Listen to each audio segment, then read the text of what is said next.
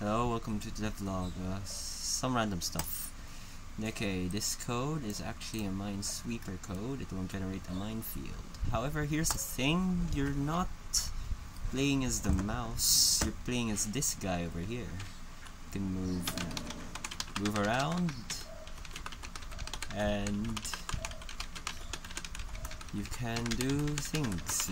Yeah, you can transverse the minefield like you're in an actual minefield. I do have an idea where I want to go with this, hence why I'm recording this, to record my progress so far.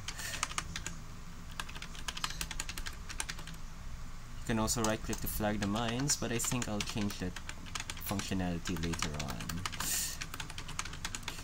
3, 1, 2. So yeah, that's it.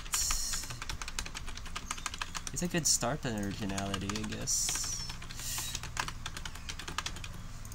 Thanks for watching. I'll keep you updated on this project of mine. Bye.